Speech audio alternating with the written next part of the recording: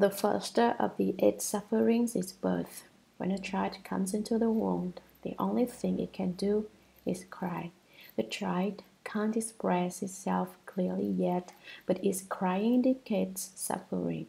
The pain of birth is like the pain a live tortoise would feel if its shell were ripped away. When the infant first comes in contact with the air, its pain is extreme. The second of the 8 sufferings is old age.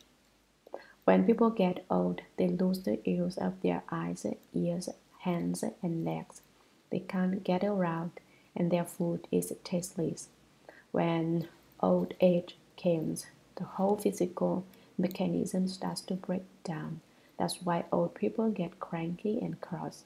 They are just about like children, so you can't blame them for their behavior. The third is the suffering of sickness. The things of this world may seem unjust, but sickness is very fair toward all, no matter whether one is rich or poor, of honorable or lowly birth. One will feel the discomfort of sickness when it strikes. The fourth suffering is death, which is also just in regard to everyone. The time will come when everyone must die, no matter who it is. The fifth is the suffering of being apart from those you love. Everyone knows what love is, but people don't realize that there is suffering in love, the suffering of being apart from those you love. No matter how much you may love a person, the time may come when you have to leave him. Some circumstances will arise that make parting necessary, and that is suffering. The sixth is the suffering of being together with those you hate. You really dislike a certain type of person, but you meet up with just that kind of person no matter where you go. The seventh is the suffering of not getting what you seek. You want something and you can't get it. That is also suffering. The last is the suffering of the blaze of the 5 skandhas. Forms, feelings, thoughts, activities, and consciousness are a raging blaze. In this passage, the Buddha says that the treasury of the third command is none of the 4 truths, neither suffering, nor accumulation, nor extinction, nor the way. Accumulation refers to affliction, and extinction refers to the principle of certification to nirvana. Nor is it the way. It is neither knowing nor attaining. Even wisdom becomes empty. It is not the attaining to some level of fruition. This is the emptiness of the treasury of first command. There is nothing in it at all. Sweep away all dhammas and separate from all appearances. Speaking of extinction, I recall something that happened when Shakyamuni Buddha was practicing the Bodhisattva way. When Shakyamuni Buddha was on the causal route, that is, when he was cultivating the way, before he became a Buddha, he met a Rakshasa ghost who said, all activities are impermanent, characterized by production, and extinction. He said just this one sentence, these 2 phrases, and did not say any more. Shakyamuni Buddha recognized it as Buddha Dharma and said, Brother Ghost, you were just reciting a verse that was Buddha Dharma, but you spoke only 2 lines of it. There must be 2 more lines. Can you tell me what they are? The ghost said, you want to hear poetry, but I'm hungry right now. I haven't eaten in ever so long. I'd like to recite the verse for you, but I haven't the strength. Shakyamuni Buddha asked him, what do you want to eat? I can prepare something for you. The ghost said, you can't prepare what I eat. Why not? Because I eat human flesh and there isn't anyone else around here now. Even if there were, you wouldn't have the right to offer him to me to eat. Shakyamuni Buddha said, so that's how it is. Well, finish speaking that Dharma for me and I'll offer you myself to eat. You can eat me. Can you really give up your life? The ghost asked. For the sake of the Dharma, I forget my own life. Of course, I can give it up, said the Buddha. So speak up, and when you've finished, you can eat. Are you cheating me? Said the ghost, eyeing him closely. After I speak the Dharma, will you change your mind and be unable to relinquish your life to make up my meal? Absolutely not, the Buddha said. Don't worry, after you speak the Dharma and once I remember it clearly, I will let you eat me. So the Rakshasa ghost said the last two lines of the verse. When production and extinction are extinguished, that still extinction is bliss. Then the Rakshasa ghost said, All right, I've spoken the Dharma, let me eat you. Shakyamuni Buddha said, Wait a minute, don't eat me yet. See, said the ghost, I knew you'd back out, but it won't work. I'll have to become impolite with you. I'm not backing out, said the Buddha. Wait until I write the 4 lines of verse down, and then you can eat me. Then even though I will be gone, I'll have preserved this Dharma so that others who come after me can rely on it in their cultivation. So wait a minute. Fine, said the ghost. Start writing. The Buddha carved the verse into the bark of a tree. As soon as the ghost saw he had finished, he said, Now I can eat you, right? Wait a bit longer, said the Buddha. You've carved it in the tree and people who come along can read it. What more do you want? What are we waiting for now? The Buddha said, I don't think that the carving in the tree will last long. Wait a bit while I carve the verse in a rock. Then it will last forever. Then you can eat me. Sure, said the ghost. You've got a lot of excuses. You're just procrastinating. But do as you like.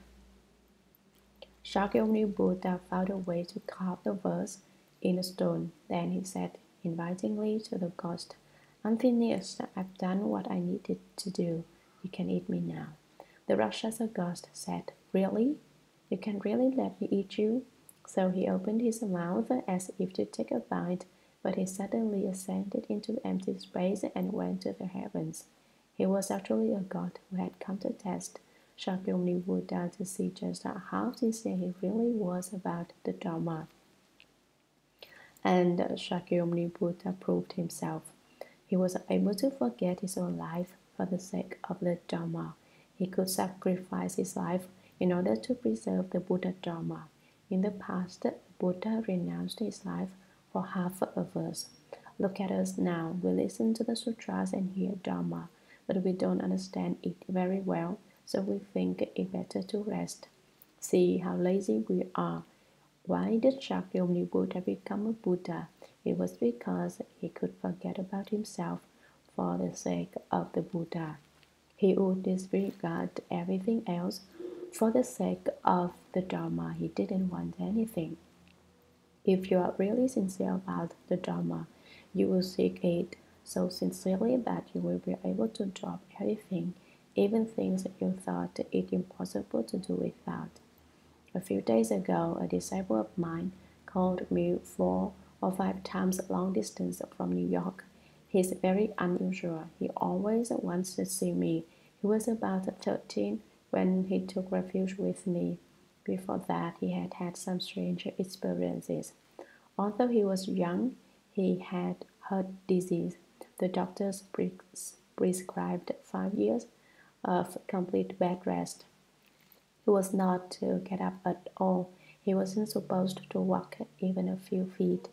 It was during that period that he saw a photograph of me, while his relatives and friends recited Namo Amitabha Buddha. He recited one of my names, Namo Dhamma Master to Burn. Namo means to offer up one's life in reverence. He'd recite sitting in full lotus on his bed. His sincerity was unusual for such a small child, and he kept up that recitation for more than 70 days. Then he saw the photograph turn into a live person who stretched out his hand and rubbed the boy on the crown of his head. After that, his heart disease and all the symptoms of his illness disappeared. At that time, he never even met me. This may sound like a tall tale, but it was his own personal experience. After he was cured, he came to my temple to meet me. He took refuge and I sat in meditation. I didn't usually teach meditation when I was in Hong Kong. If someone wanted to investigate Chánh, they did it on their own. So he did. He went to school, and during recess or breaks from classes, he would go off into the hills to meditate, or even into the bathroom, wherever he could find a place. After about a year, he opened his Buddha eye, and then he understood extremely clearly all manner of things that were going on. Another strange thing happened with this same disciple. He was always very short, probably because of his earlier illness, but his English was good, and when Americans came to visit me, I would have him translate for me. Despite his fluent English, though, Americans didn't take him seriously because they saw he was such a small child. So one day I said to him, "Hurry up and grow up. You're so short that everything thinks of you as just a kid, and no matter how eloquent you are, they don't take you seriously." He was very obedient. He went home and in 1 week grew 3 inches. Now he's taller than I am. A few days ago, he called me and wanted me to come to New York to see him. But because I was lecturing the sutra for all of you, I told him I couldn't come, even though he wanted to see me very badly. "I'm lecturing the sutras now," I said, "and I can't abandon the whole group of people just because one person wants to see me. If you really want to see me, come to San Francisco." He decided to come to San Francisco, but then found that he didn't have enough time. So yesterday he called to tell me he was leaving. If it weren't for lecturing the Shurangama Sutra, if it weren't for the sake of the Dharma, I would really like to see that disciple of mine. He has a lot of faith in me and really knows a lot of Buddha Dharma. When I was in Hong Kong, he used to translate my lectures into Cantonese, and he was so in tune with me that if I said just one sentence, he could pick up on it and explain the entire meaning. People objected and said, "The Buddha didn't say all that. What's he doing talking so much?" Actually, I had told him to explain all that he was explaining. Because he had the Buddha eye, he knew that I was telling him to explain the principles in detail.